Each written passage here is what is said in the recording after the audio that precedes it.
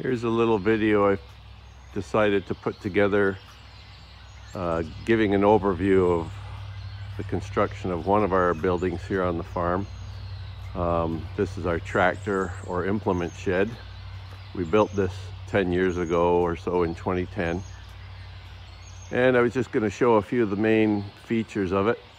You can see here it's a 3-bay structure. So there's 3 main areas. Really inside it's all one big area, but from the outside it has the 3 entrances, it looks like, based on the posts that are used to construct it.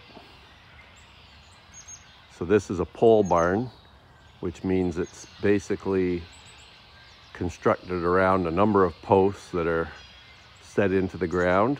And then the posts themselves have cross members supporting them, and then a surface material is applied over that for the surface of the barn.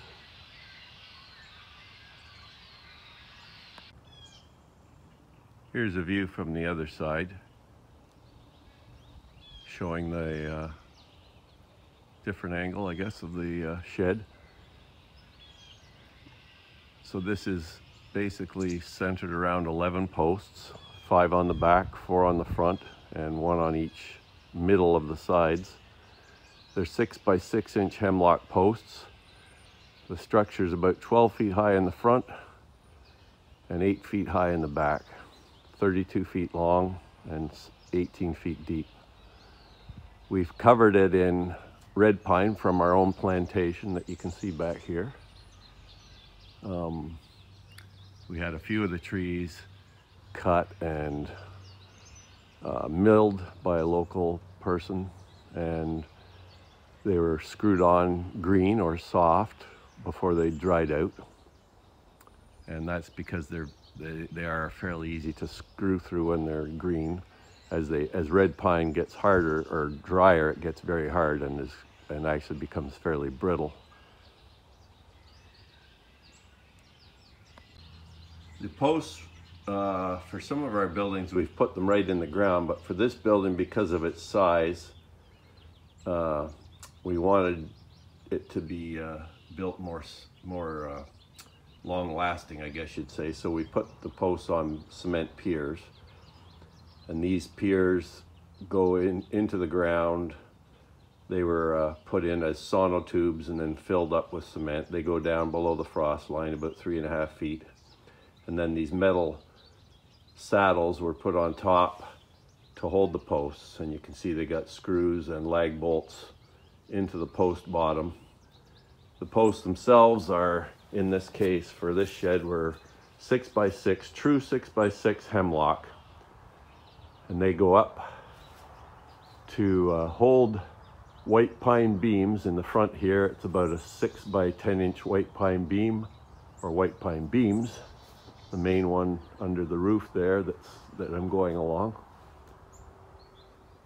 And then at the back there's a smaller one, about 6 by 8 inches in size. You can see there at the back on top of the post back there. You'll see the posts along the back have diagonal cross members of 1 by 6 just to add rigidity in a lateral direction.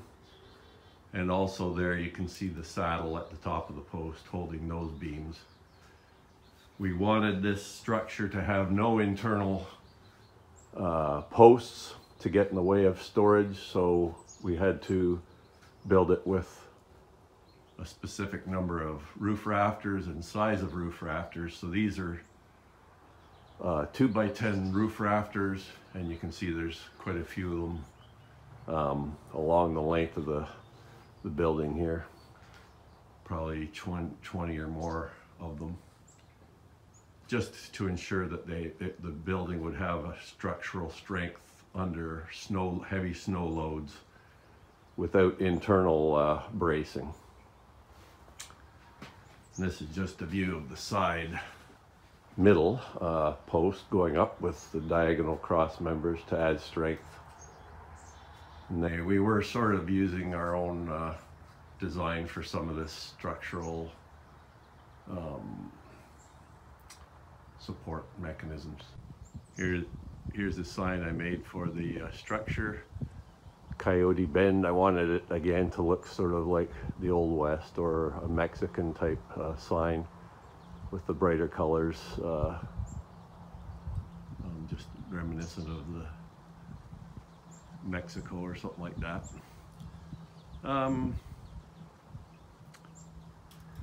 There's a false front here, I guess. I have the siding sort of going behind the main top beam, and then a lower cross member with some verticals, short verticals, just to give the building a bit more of a protective top front to it. Still allow enough height to get the tractor in with the rollover protection bar fully up still, so it's got enough height for that.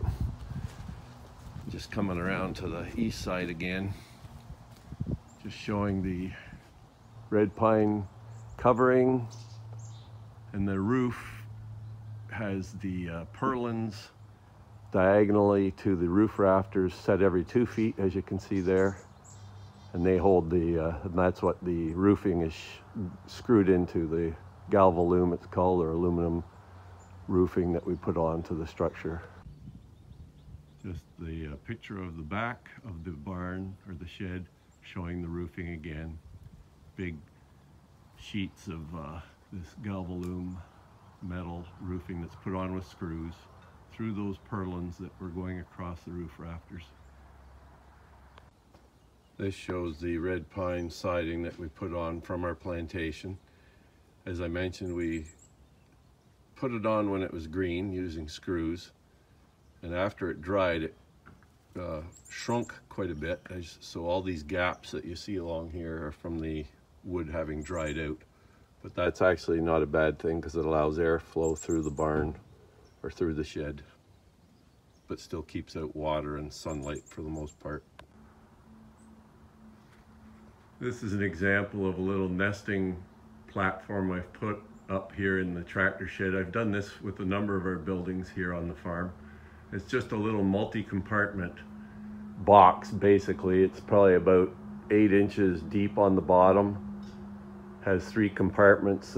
These ones here are about 10 inches wide each, and then I've hung the whole box down from the roof rafters on pieces of 2x8 here. So the box is about a foot down from the metal roof.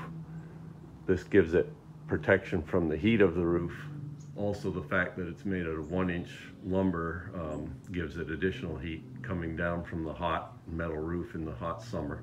You don't want to put a nesting platform like this too close to the roof, especially if your little platform doesn't have a roof like this one does. Sometimes people will just put a little shelf with no roof at all, and they'll put it too close to the metal, and then the young can burn up in that case. Fun to try anyhow. These ones have been used by phoebes. I was hoping to get barn swallows, but haven't had any luck with them yet, even though they do nest in the local area.